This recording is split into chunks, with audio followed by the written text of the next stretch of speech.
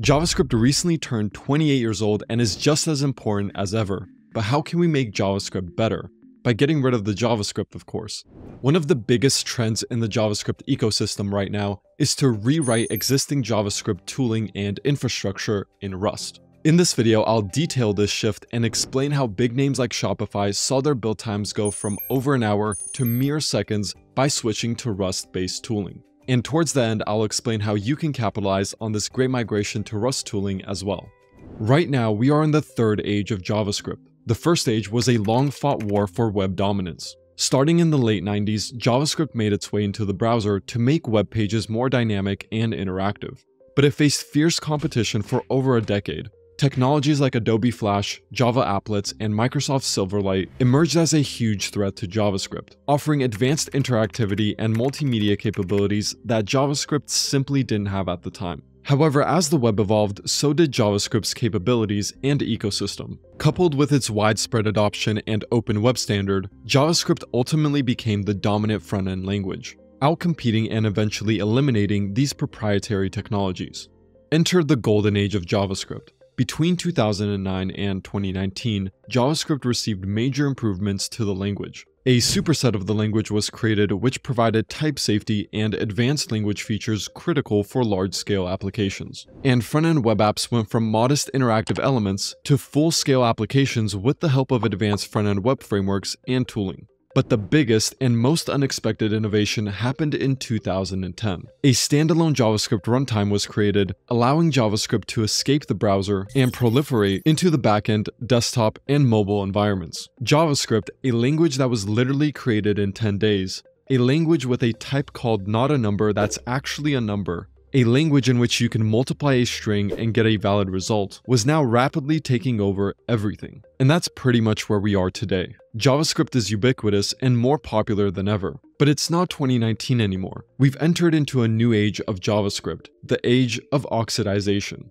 You see, most of the tools and infrastructure built during the golden age of JavaScript were written in JavaScript, which means it's slow and buggy, but was good enough at the time. That's no longer the case. As JavaScript codebases continue to grow larger and more complex, these tools have become a bottleneck. Luckily, the solution is pretty simple: rewrite everything in Rust. And that's exactly what's happening right now. In 2020, Ryan Dahl, the creator of Node.js, released the next generation JavaScript runtime written in Rust, which directly addresses the shortcomings of Node, like the lack of built-in TypeScript support and a weak security model. In 2022, Tauri emerged as a rival to Electron for building desktop apps using web technologies. By leveraging Rust to achieve superior performance, security, and flexibility, Tauri has skyrocketed in popularity, posing a huge threat to Electron. And later that year, the creator of Webpack introduced a new and improved bundler called TurboPack, which is written in Rust and boasts to be 700 times faster than Webpack. The list goes on. New tools are popping up every day and they are proving to have a significant impact. In December 2023, a brand new JavaScript linter written in Rust was announced, and the initial results are remarkable. Oxlint is 50 to 100 times faster than ESLint, the most popular and widely adopted JavaScript linter.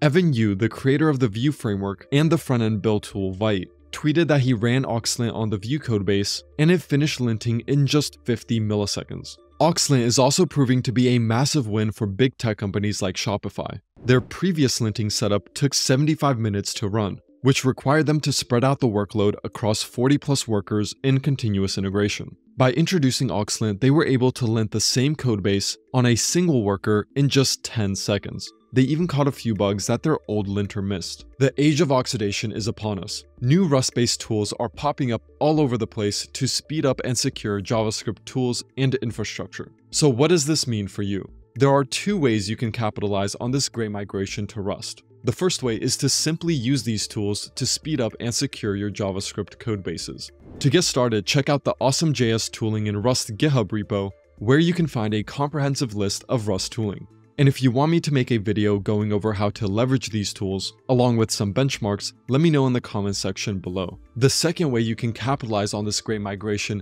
is to develop the skill set to contribute to these powerful new tools, which essentially means learning Rust. Luckily, the mission of this channel is to make Rust education accessible to everyone, and I'm here to help you every step of the way. To get started on your Rust learning journey, Get your free Rust cheat sheet at letsgetrusty.com/cheat sheet. Hope you've enjoyed the video and remember to stay rusty.